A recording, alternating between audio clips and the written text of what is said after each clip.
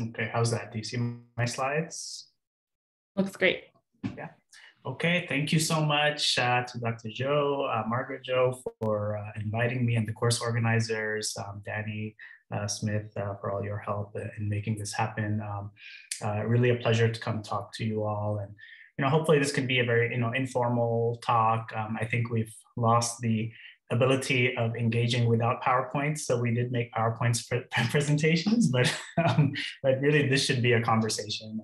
We're really, happy to be here and to provide any guidance about hepatology careers. As Margaret mentioned, I'm the Director of Hepatology here at Kaiser Permanente San Francisco Medical Center, and I'm Associate Program Director for our GI Fellowship Program for Kaiser Permanente Northern California. I think it's always been helpful for me, both as a trainee and even now as young faculty, to just kind of hear about how different people navigated their own career journeys, and it kind of gives me a lot of perspective, and I'm hoping to provide you a little bit of perspective by sharing my own career pathway. As part of that, I'd like to share with you kind of what it looks like to be a hepatologist in a private practice setting, and to just provide you some helpful, hopefully, tips or guidance to help you as you start to embark on your own careers and think about jobs out of fellowship in the coming years. So I grew up between the Big Apple and Khartoum, Sudan, and did my undergraduate training at the University of Maryland in College Park before going to Nashville to do medical school at Vanderbilt University, which was great.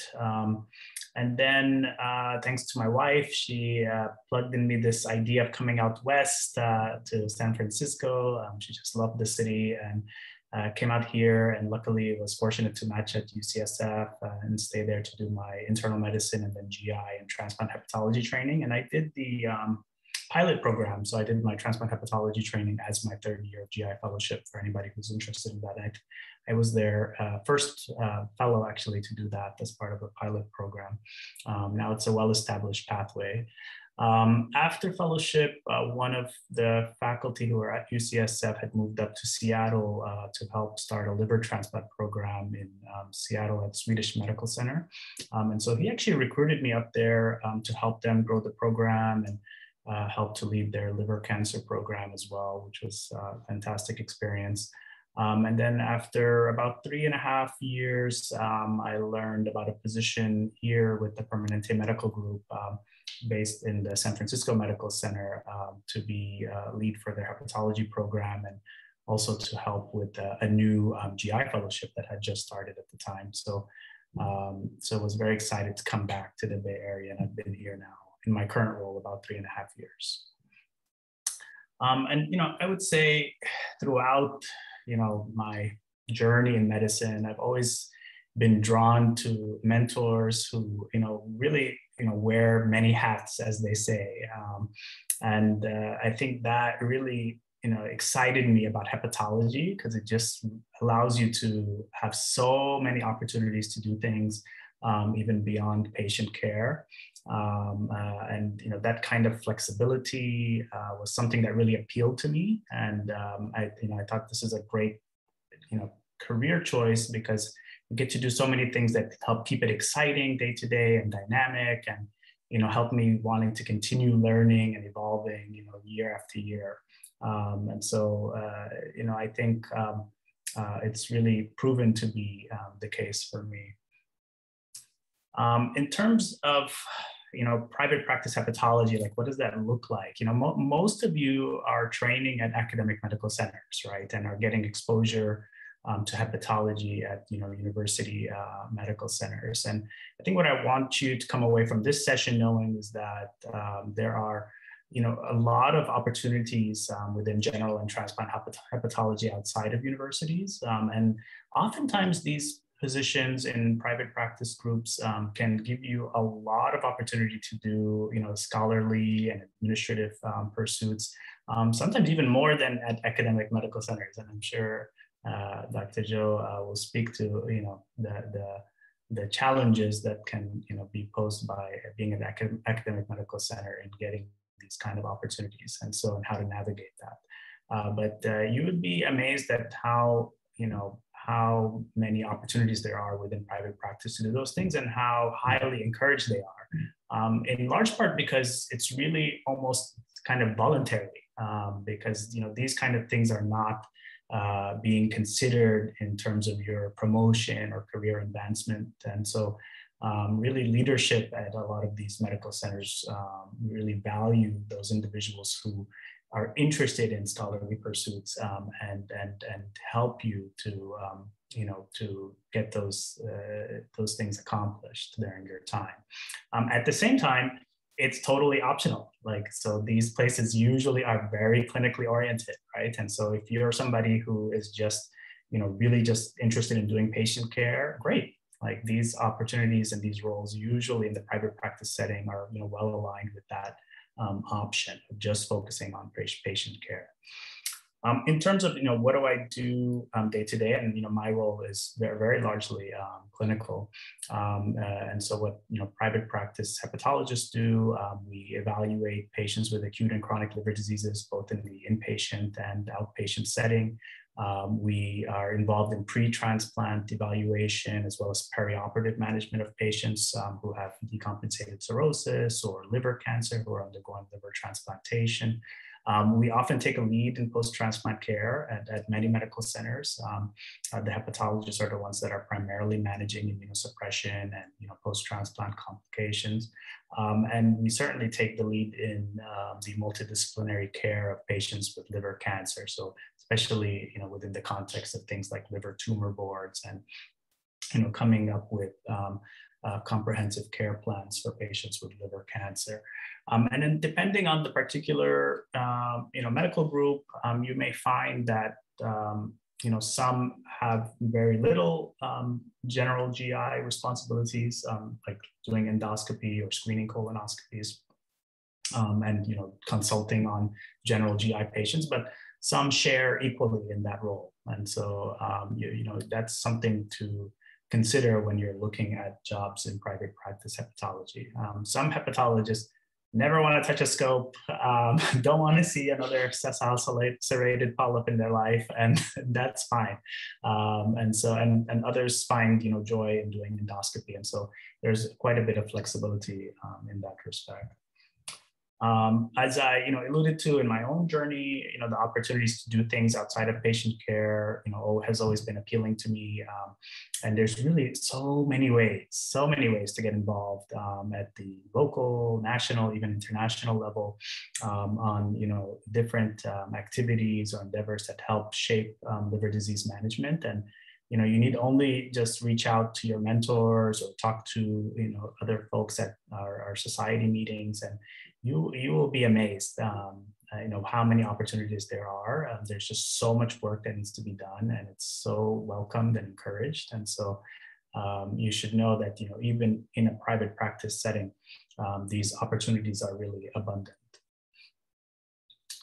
And so when you're thinking about your own job prospects, I think the things to keep in mind are that if you go into hepatology, you're really going to be acquiring a pretty unique skill set and learning how to manage a very sick population of patients. And I want you all to realize that you would be bringing or adding value to any organization with this skill set, and that you would be an asset to any employer. And so walking into job interviews with that mindset is really important. I want you to think about more than just the specific role you're taking, but also kind of the culture of the place that you're thinking about joining. Do some homework to learn about what your future colleagues might be like, not just within the department, but also across disciplines. So what are the pathologists like? What are the radiologists like? What are the surgeons like? Because truly taking care of liver disease patients, as I'm sure Callie and Courtney will attest, it takes a village. It really does. You cannot do it on your own, and so really surrounding yourself with support throughout the institution is very important. So talk to people and get to know, what the culture is like.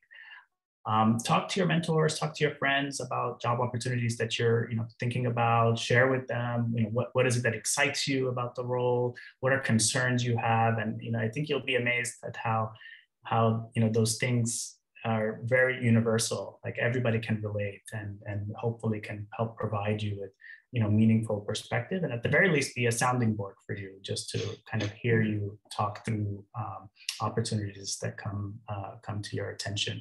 And lastly, trust your instinct, because a lot of times your gut, no pun intended, is really it really will not fail you in telling you what's right, what's a good fit for you, and what isn't. But keep an open mind.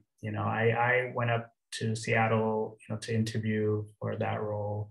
Really, I thought as a courtesy to my mentor, like I just didn't want. I wanted to be polite and not turn down the offer of coming to explore it. And it turned out to be an amazing job. And I ended up, going for it despite many options. And so it was very formative experience for me. And I think if I didn't keep an open mind and actually just explore, I wouldn't have done it. And so I really encourage you to do the same. Key takeaways are that, hepatologists really have a unique skill set, that hepatology positions in private practice really come in all shapes and sizes. So kind of along the same lines of my, keep an open mind and explore. Don't automatically assume that if it's not a university setting that you're not going to get what you want out of your career, especially if it's doing more academic or scholarly pursuits, because you have plenty of opportunity to do those things, and it's highly welcomed in most settings. The demand for hepatologists is very, very high. And so, I want you to keep that in mind as you're exploring options, that a lot of these employers really want you. It's really, you are interviewing them as much as they're interviewing you. I just encourage you to pursue positions or opportunities that you feel like will help you grow, as an individual and as a professional in the field, and to challenge you. I think those are the ways that, it helps to keep you on your feet and excited to go day to day to the hospital. So I'll stop there. Sorry if I was kind of just rambling random thoughts, but I'm happy to take questions at the end. I think we're going to have a Q&A session. And so I'll turn it back to Dr. Zhou, Margaret, because I think next up will be Dr. Sherman. Is that right? Yes, that is right. Thanks so much, Dr. Mukhtar, for sharing all of that. It sounds like it's been such a positive experience, and I'm excited to ask some questions at the end of this. So next we want to welcome Dr. Courtney Sherman, our second speaker. She is an assistant clinical professor of medicine at UCSF with interests in general and transplant hepatology. She got her MD from New York Medical College and completed her internal medicine, GI, and transplant hepatology fellowships at UCSF, much like Dr. Mukhtar. She is the Transplant Hepatology Fellowship Program Director and the Director of Quality Assurance and Quality Improvement for the Division of Hepatology. And in addition, she is the lead for the Alcohol-Associated Liver Disease Program at UCSF. Her research interests are in the management of alcohol-associated liver disease. So thanks so much for being here, and welcome. Thank you so much for having me. Let me just get my slides up here.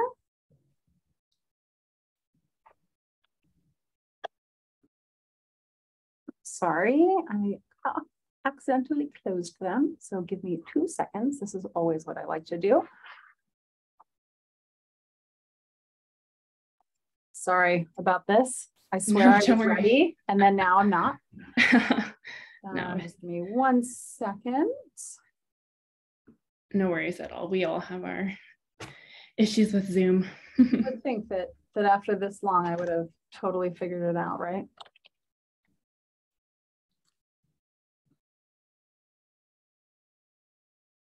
All right. Sorry for the delay, everybody. I'm very excited to be with you. Thank you, Nizar, for such a great kind of history of your journey. And I think I'm going to echo a lot of the points that you made as well. Once I get my act together and get these slides going.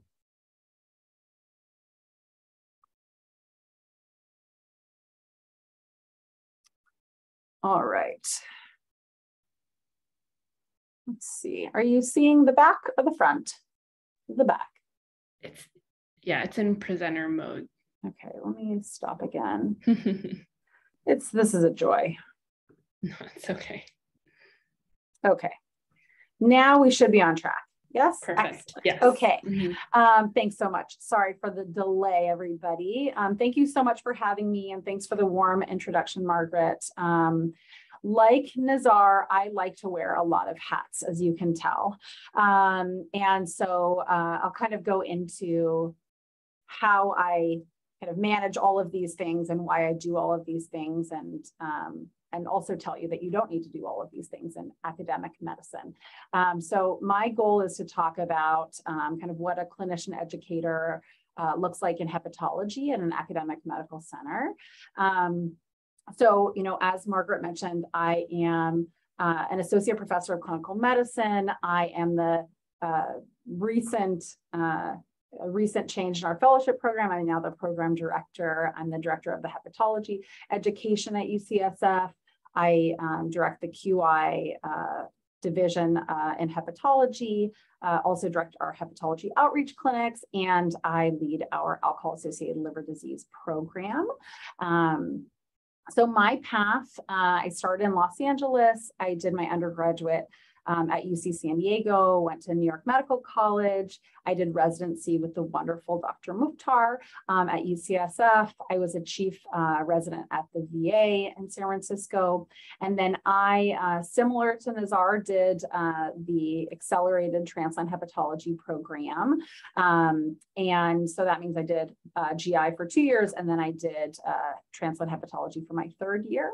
My first job was at California Pacific Medical Center, which is a fantastic institution where I was a general and transplant hepatologist. I was there for a couple years until an opportunity arose back at UCSF, and I ended up choosing to take that opportunity to focus more on academic pursuits.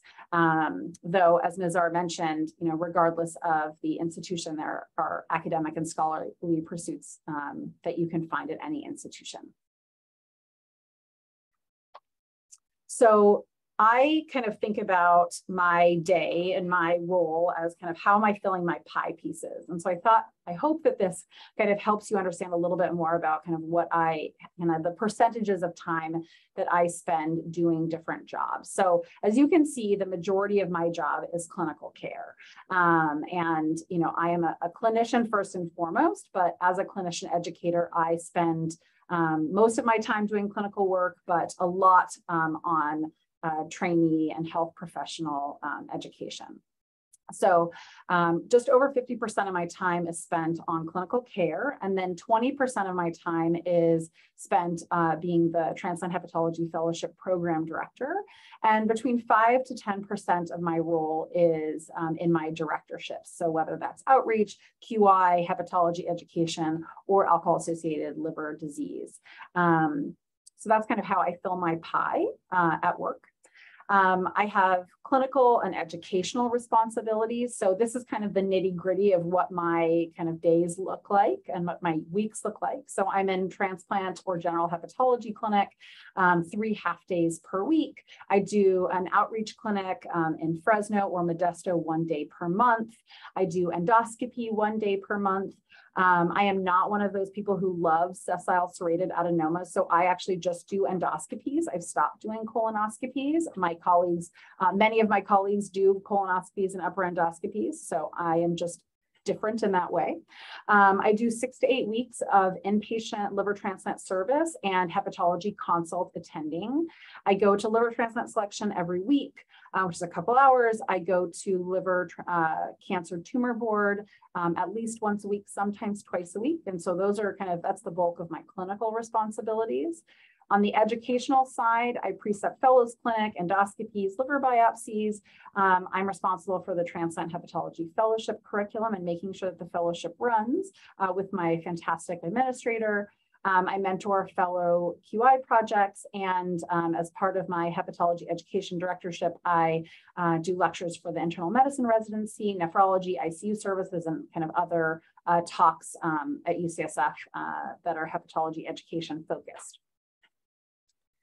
So in thinking about the clinician educator pathway, I found some great articles that I wanted to just kind of share with you all so that you can kind of reference them if you think that they're interesting. But there was one quote that I saw that was really kind of spot on. So the variability in what a career as a clinician educator may look like can be both an obstacle and an opportunity. And so I think that that really encapsulates kind of what it is to be a clinician educator. There are so many different things that you can do, which is, you know, a great opportunity, but also, you know, you can put obstacles in front of yourself by kind of taking too many things on. You know, clinician educators are really the backbone of clinical and educational missions at academic centers.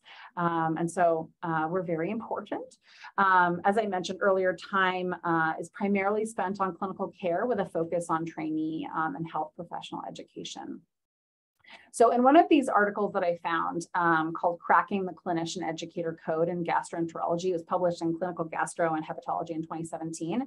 They basically gave 5 recommendations on kind of what to do to be, you know, cracking the clinician educator code in GI. And so I kind of took those 5 recommendations and added my own spin on them. So I hope that you find them to be helpful. So the first one is, you know, make sure that you're maintaining a current CV and a teaching portfolio. You know, this is to document your accomplishments, and you should be proud of all of the things that you're doing, however big or small. You know, this, you know, talk that you're giving, or, you know, some curriculum development that you're doing, document it. You know, a teaching portfolio may be something that you're not, you know, very familiar with, and your institution may have that or not. If not, there are some great articles out there on how to put that together.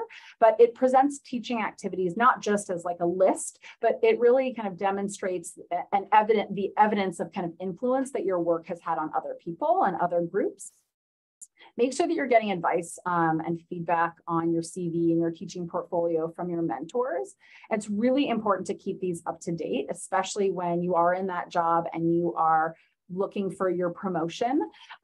So I recommend updating these at least quarterly or as the events occur. So, you know, when you get an article published, pop it into your CV. When you are teaching a course for med students or residents or whatever you're teaching, pop that into your teaching portfolio and your CV. If you're presenting abstracts, make sure that you're getting those in a timely fashion.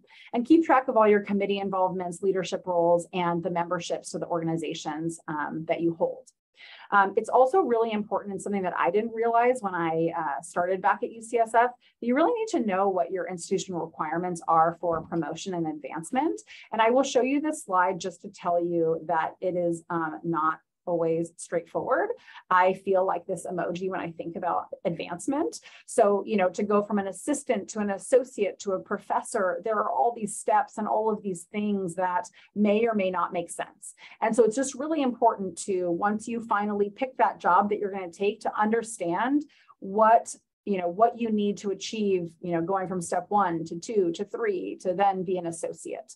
And so I pulled up the kind of requirements for UCSF. So advancement within the health educator pathway is based on a sustained record of excellence in teaching and clinical competence, along with evidence of accomplishment in creative activities. So that could be educational programs, community health programs, QI, DEI, administration, leadership. So it really has a broad breadth of what you can do to support your advancement and, you know, really support your career development. So I would just recommend that as soon as you find this job that you're excited about, get advice from your mentors and department or division leadership early to make sure that you are on track to move forward in your pathway for advancement.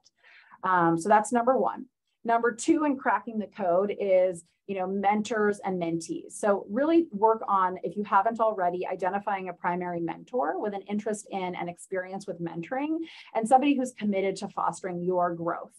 And really, once you identify this mentor, take ownership of the success of this relationship.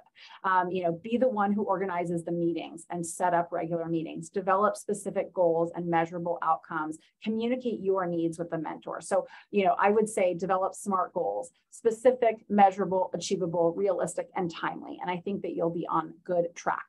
And one thing to be thinking about as you're moving forward in kind of your mentorship journey, that one measure of a successful mentor-mentee relationship is the development of a mentee into a new mentor for future mentees.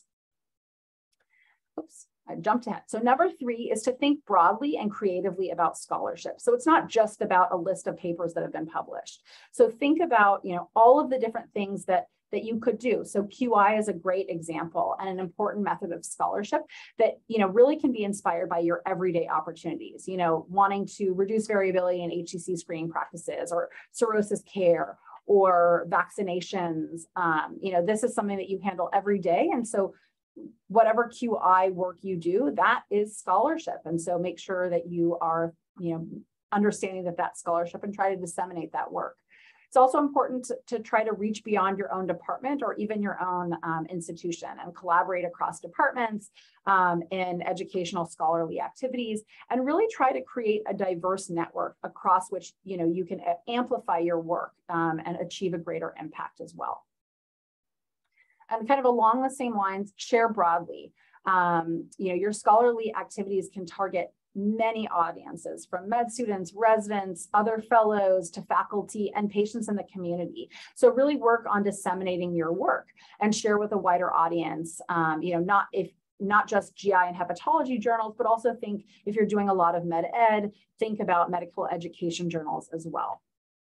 And then the number 5, cracking the code, is ongoing professional development. So explore educational opportunities at your institution and beyond. So at UCSF, we have a Center for Faculty Educators. They run a series of webinars and courses to teach you how to be a better teacher. And as I was kind of prepping for this webinar, I looked at the AGA, and they have the Academy of Educators, where fellows and other members can apply and get training on being a better educator. So I thought that was another great thing for people to look into. Get involved in your regional and national organizations. So AASLD has special interest groups, American Society of Transplantation has communities of practice, and there are many organizations to get involved with. So I think that's really important. I think that is the same slide, sorry. Okay, and then as you're transitioning from being a fellow to an academic faculty, I thought this was a really nice flow diagram that I saw in a paper that was published in Gastro in 2013. So the first step is making the choice to do academic medicine. So think about kind of the intrinsic and extrinsic motivations for your career choice. So intrinsic being job satisfaction, career satisfaction, life satisfaction, and extrinsic things being like promotion, your financial success, grants, publications, leadership positions, reputation, whatever is important for you. But think about all of those things and, try to identify an area of focus, kind of a niche for your interests. And prioritize things that are important to you, like location, what a job really looks like, and your compensation. Those are things that you may not have had to think about, especially compensation when you're a resident or a fellow. So this is kind of the first time you're going to be thinking about that. And it's kind of exciting, but it's also kind of scary. When you're looking for opportunities, look broadly.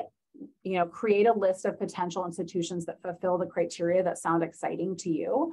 Reach out to divisions of interest and ask your mentors to do that for you. So I think it's always better, at least in my opinion, and I'm interested to hear from the rest of the panel, but I think it's great to have your mentors reach out to their colleagues at the institutions that you're interested in, because that kind of warm discussion about you can really give the institutions an idea of kind of what a fantastic gastroenterologist or hepatologist you are. So ask your mentors to help with that. plan your visits to the institutions for interviews, job talks, things like that. And then negotiating can be really scary. So get advice on that. Get advice from, your mentors and other people who are particularly well suited in kind of negotiating financial things. So I know for myself, I have one person that I go to for all of these kind of questions, because I just don't know. So think about that. And then we've already kind of talked about creating a mentorship team and kind of your start of your career. So a few more things about job exploration, and then I'm almost done. This is the first time you don't have a match for many of you. And so you have choices, and that is exciting and scary. And I was just talking with a couple of our transplant hepatology fellows and who are now looking for jobs. And I think it's a little bit intimidating to think that you have value and that you're going to add value to another institution. It's like, oh, please just hire me, please. And that is not how you should be feeling. You should be feeling, hey, I have a lot of value to add, and I am really fantastic, and I'm well trained. And as Nizar mentioned, make sure that you're advocating for yourself and that you recognize your value, because it's really important. You are very marketable coming out of fellowship. And so just remember that. And no job is perfect. You can tailor to your interests. And as you've seen from both Nizar and myself, our first job is not our last job. So if your first job isn't perfect, that's okay. But just, think about what you want and, find a position that suits you best. Keep an open mind, cast a broad net, and see what's out there. So go to institutions that you may not have thought of as Nizar did, and consider the opportunities that are out there. And also, when you're thinking about mentors and role models, identify colleagues who have similar interests and roles, see how they got there, and get advice from them. So that's all I have. That also was kind of a stream of consciousness. So I hope that was helpful. And I'm happy to take questions at the end.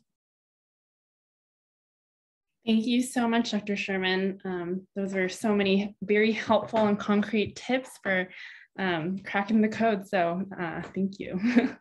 Last but not least, I'd like to introduce Dr. Zhou. Dr. Zhou is a transplant hepatologist and assistant professor in the Division of Gastrointestinal and Liver Diseases at the Keck School at the University of Southern California.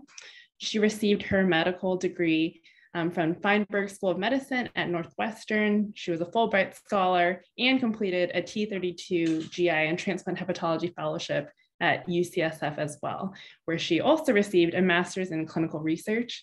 She is currently supported by a K-23 through the National Institute on Minority Health and Health Disparities, and her current research program focuses on disparities in liver cancer and utilizing novel geospatial approaches to improving cancer equity and outcomes for multi-ethnic populations. So thanks so much for being here today. Thanks, Margaret. Sorry, that was a mouthful. Very accomplished. I'm really excited to be here to talk to you guys about shifting gears in academic career in research. And I want to thank Niam and the rest of the SCSG for inviting me. It's so funny, Courtney, that was a fantastic presentation. I love how you cited all these papers and it was so data-driven. I will say I do not cite any papers in mine. I feel like I should be embarrassed to not do so, but it's a team effort, Kelly. It's a team effort. So I, like Margaret said, I'm an assistant professor of clinical medicine at the University of Southern California. I currently am a director of nothing, but hopefully in the future I can add a couple lines to this as we progress. So essentially, I grew up in Southern California. I did my undergrad and my medical school at Northwestern. So I was in the 7-year program that no longer exists, but it was great. I did 3 years of undergrad, didn't have to take the MCATs, not complaining. And then I went on to my internal medicine residency at UCLA. And this is where things sort of shifted. Prior to that, I was very, very, very clinical. I had essentially done zero research and really thought of myself as a clinician. I loved medical school. I loved the last 2 years of medical school specifically. And I thought I was, really going to be focusing on caring for patients. And then I did this tiny, tiny research study with Sammy Saab on hepatitis C and the new DAs, and it was so exciting. And, I don't know, something changed. And I was like, this is something so different from clinical care, something that might really impact, populations at large. And I was like, you know, if I don't pursue this a little bit more and really explore it, I might come to regret it. So given that I did college in 3 years, I said, you know what, I can take a year off. And I did something that's a little bit unique. I took a year off between residency and fellowship, and it was very scary, but it, you know, probably the best decision of my life. And I spent a year in China and really dedicated myself to research. I did a number of different types of research. I just, you know, did whatever came along and learned, and you know, was like, you know, I really do enjoy this. I still wasn't sure at the end of that year. I still wasn't sure that I wanted to do research, but I wanted to give myself the opportunity to do it in the future. So that's how I ended up at UCSF in the T32, getting the master's, doing my advanced fellowship, and then finally coming full circle back to Southern California in my first job, and which I've been in for the last 3 years. So the role of a clinician scientist is very different. So you're really spending 75 to 80% of time on research. What does that actually mean? That means you're sitting at a desk in front of a computer for 75 to 80% of your time. So it's quite a shift, especially coming out of fellowship. You know, you're busy doing clinical work, and suddenly you're like, oh my gosh, I have all this free time. Now I got to figure out how to do things on my own. So it's limited time for clinical work. So as a hepatologist, because we wear so many hats in the clinical setting, this means that you're probably going to give something up. So whether that's post-transplant care, potentially non-transplant care if you only want to see transplant patients, potentially endoscopy. So I ended up giving up post-transplant care. And so my schedule is currently 1 to 2 half days of clinic a week, which I split between non-transplant and my pre-transplant clinic. I do about 2 to 3 weeks of inpatient a year. So pretty limited. And then I currently do a half day of endoscopy, which honestly is not enough to be taking out serrated polyps, let me tell you, but you know, it is what it is. So it's limited, but I will say it is enough to really still feel like you're engaged in clinical care, still feel like you're seeing patients and taking care of patients. It is enough, but it's not a lot. And in this role, the expectation is that you're going to have independent grant funding, and you're going to be spending a significant amount of your time trying to acquire that funding. So if you do not like writing grants, this is just not going to be it for you, because that is unfortunately what you have to do. And then also really building a research program of your own. What that means is finding collaborators, training mentees in research, running a whole cohort of research coordinators that help you out, potentially postdocs. So really, it's more than just about you. You actually do develop a team of people that you ultimately are responsible for and are working with. So I wanted to give you guys an idea of timelines. I think for a lot of trainees, when you're, you know, getting into this, you're like, I have no idea what I need to do by when. And I didn't really know until I really got to think of it. But so it's, as you're in fellowship, as you're, you know, finishing out your fellowship, it's really unlikely that you're going to have a grant, that you're going to be, you know, funded going into your first job. It's not an expectation, but I will say that if you are just one of those people who are incredible and are able to do this, it's definitely a plus, and will give you a leg up when you're looking for your first job.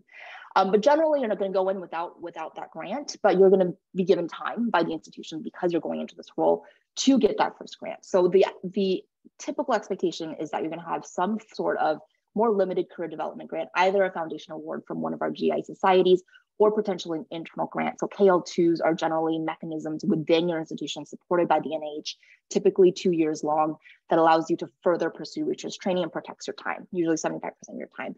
So within 1 to 2 years, you're looking at hopefully having one of these under your belt, so that your institution's not continuing to pay your salary without any sort of support. And then within 4 years, you're typically expected to have either an NIHK award or some sort of equivalent award. And generally, this is a bigger career development award that's going to last you between 3 to 5 years. Usually people try to, you know, fill out the entire 5 years of protection. And that, again, provides a salary for you to have 75% protected time for at least 5 years. So that's the expectations. Within 4 years, you're going to be on one of those. And then about 3 to 4 years into your career development award, you should be writing your first R01. So how did that look like for me? So I made this horrible decision to actually try to have a grant coming out of fellowship. So I applied for society grants during my last year of training, and it was the most stressful thing in my life. I was looking for jobs on inpatient LTU, writing this grant, studying for boards. It was a horrible idea. Needless to say, I did not get it, and that was not a surprise. And this is to show you, you know, it really wasn't until my first year of my job that I had any grants, and that's completely normal. You're going to apply many, many times. You're not going to get it. Then generally people do not get their grant on the first try.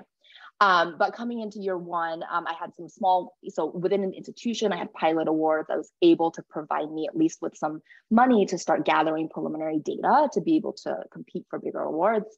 And I got the ASLD Foundation Award in my second year of my job. At that time, I was also now starting to apply for the 5-year career development awards. And I applied for both.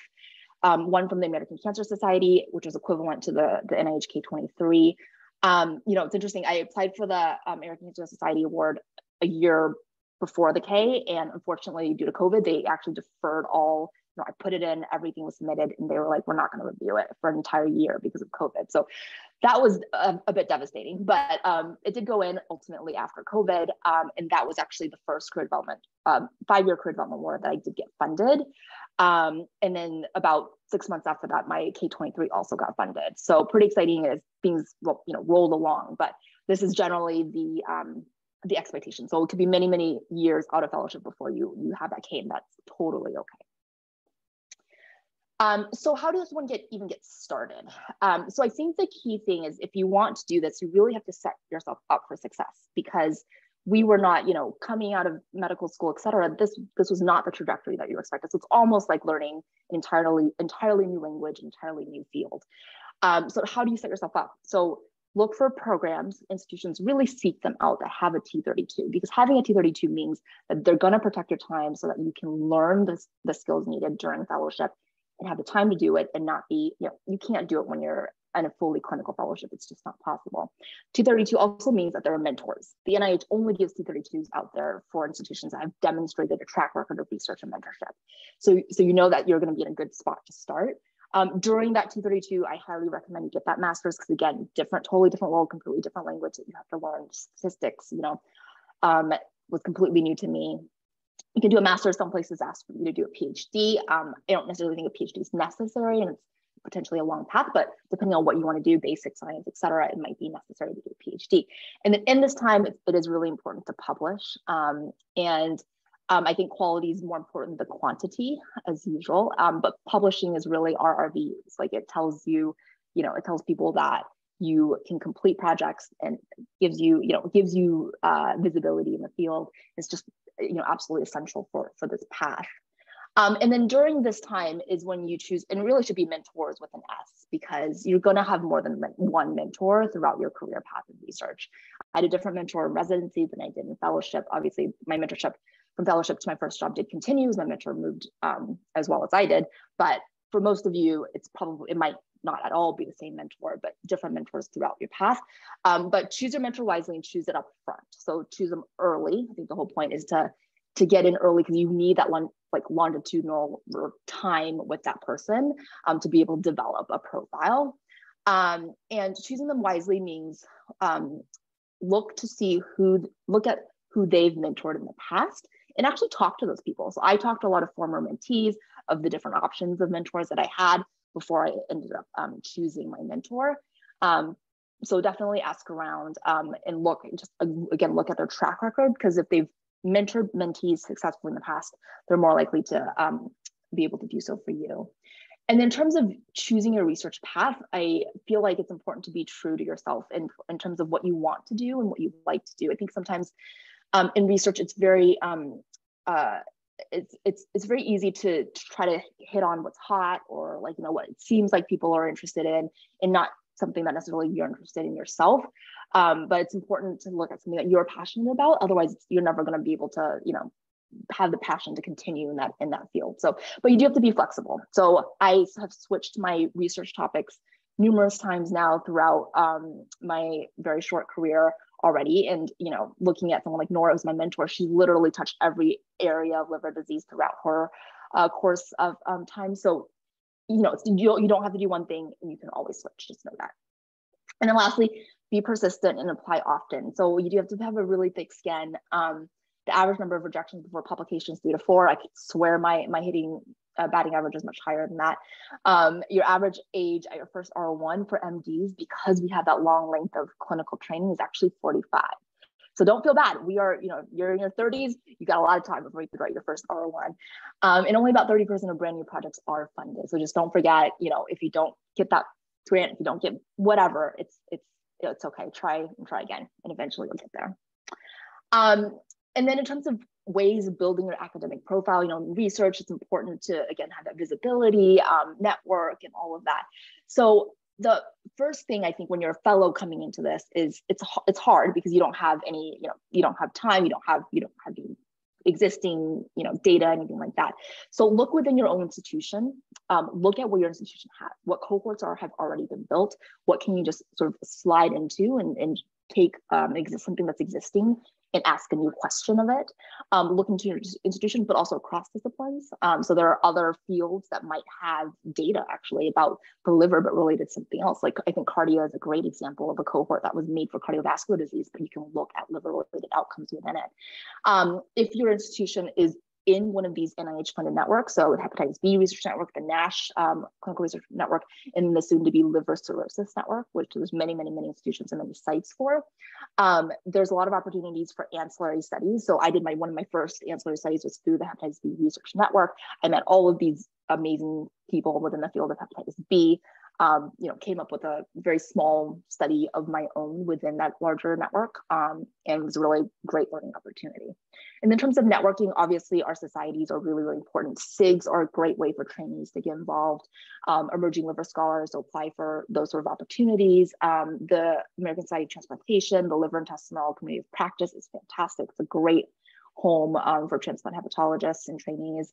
And then apply for, so there's external opportunities. The AGA ASLD Academic Skills Workshop I did when I was a fellow. It was fantastic, really helpful. And just know you can do all these things at your own pace. I always felt like, I think early on, I was like, why wasn't I doing more? Why wasn't I getting involved in more things? But honestly, take it at your own pace. It's not a race. Do everything, but do it well, enjoy it, take your time. And then Twitter, for better or worse, I'm not going to talk much about it, but you guys all know how prominent Twitter is, I think, in our field and growing. So get involved in that if social media is your thing. And then considerations for your first job. So research is different. It's not quite like a clinical job. There are a lot of things that you might need and you have to think about. It's important to negotiate. Like Courtney and Nizar said, you have a lot to offer. And even though if it doesn't feel like it, this is the first job is actually your best opportunity. That very first entry point is a best opportunity to negotiate. I didn't do it and I really regret it now. So, be aggressive, negotiate. Worst thing they can say is no. Research into your institution. So are there current faculty that actually have the type of position I want? Honestly, coming to USC, that didn't really exist, but I knew Nora was going to be here. So I had, they were going to create it, but it didn't actually exist. So coming in here without Nora would have probably been a horrible idea. So figure out, are there people with that position? Is there tenure track and non-tenure track options? Because you don't always need to be tenure track in some institutions in order to do research. And figuring that out is actually important. Are you going to come in as an assistant professor? Are you going to come in as a clinical instructor? All of that may ultimately be important to you. And then what resources are readily available to researchers at your institution? Are there, is a seed funding for new investigators? Are there already, a CTSI or, things that might actually help elevate your research? And then are there departments outside of medicine that you can collaborate with? So I didn't necessarily know this coming into USC, but I actually work mostly with departments outside of medicine. So population, public health sciences, spatial sciences. I didn't know any of this coming into it. I wish I did, but figure out, are there other departments doing work that might be tangential or something that you could tap into when you're there, you're at that institution. I'm going to talk about internal funding. And then in terms of divisional infrastructure, so not all divisions are equal. Figure out what they already have. Are there divisional biostatisticians that you use, or are you on your own? Essentially, you don't want to be on your own. Are there research coordinators that are already there that you can tap into while you build your program and get the funding to have your own research coordinators? Are there existing biobanks? Are there startup funds? If you want to do research, you should be getting a startup fund with your initial package when you start your job. But think really hard about what you need, what you might need, and then ask for it if it's not there. All right, so just to conclude, academic research incredibly rewarding. I'm grateful every day for what I get to do and how creative I get to be in my job. And it's great. Your time is often your own. There's so much flexibility, work-life balance. Pathway is more narrow, and sometimes you do have to sacrifice. So whether it's a geographic sacrifice, or maybe this isn't the exact institution or exact job that you want to do, there are going to be sacrifices, but I think it's worth it. And then learning on the job is given. Again, give yourself a break when things don't necessarily go your way, and take the leap and enjoy it. And here's my contact information and the Twitter that I didn't want to. Awesome. Thanks so much, Dr. Zhou. Love your presentation and kind of the honest exploration of a research career and all the GIFs. So thank you three. It's such a great and enriching discussion. I just want to, I know we have like 4 minutes left. That hour really flew by. Just want to open up the floor for any questions. I don't see any in the chat, so please feel free to unmute yourself at this time if you have any questions you want to pose to our lovely panelists.